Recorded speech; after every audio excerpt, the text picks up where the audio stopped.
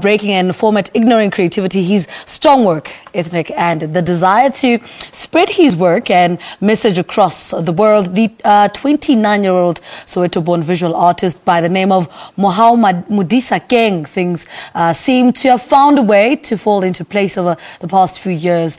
In the year 2011, the performance art and installation artist claimed the SASOL New Signatures Award, and that built a foundation of greater things to come, including exhibiting at various galleries and fairs across the world. Last week, Modisakeng was named as the Standard Bank Young Artist Award winner for art, who will reign in 2016. Take a look.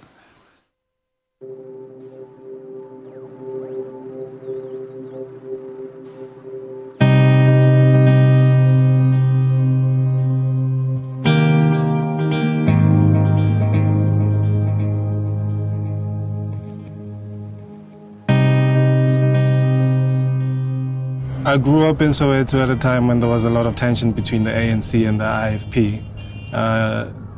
That tension sort of got exposed in the way people related. So your neighbors and the people around you, there was always some kind of suspicion because of the nature of the politics back then. So it was interesting to have that as my experience, like as an experience that opens me up to the world, basically. I have this memory of during an exam at school, we had to draw a diagram of an ear, and the teacher came up behind me and whispered to me that I would get very good marks for the kind of diagram that I did. And I think throughout school there were moments like that that made me aware that I had a skill that I could work with. My father also discovered that I had the skill, and he supported it by making sure that I always had material to work with. But my brother, who was also quite involved in my schooling or just guidance in general, had applied to UCT without me knowing. So when it came to enrollment, I had issues with like funds to get to VEDS.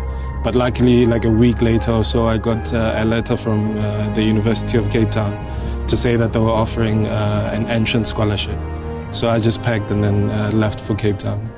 I was lucky enough to be exposed to Jane Alexander, who's one of the artists that I've been following.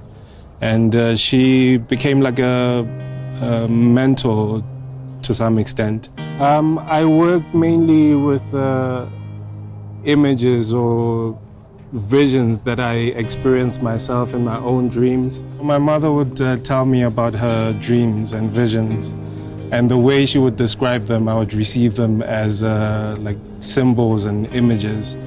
And that's when I got interested in working with symbolism.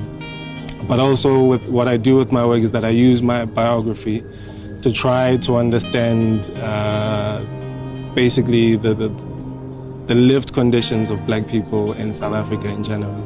Because I feel like my experiences are not very different from the next person's experiences. So by putting a lens on myself, I guess, like it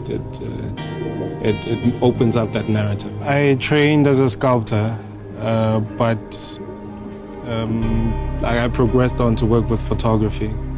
But I feel like there's a marriage in all these mediums. So for me, it's usually about the image that I want to show, and then trying to see what medium fits best. My next step moving forward is to continue trying to take my work to the world, basically. A big thank you to Standard Bank and the National Arts Festival for the program that they've been running for as many years as they have.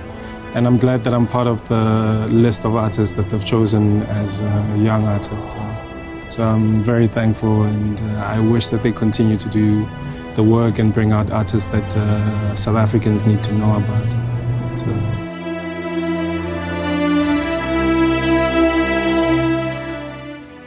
Well, his name is Mohau Modisakeng, a young but well-traveled young artist. I know him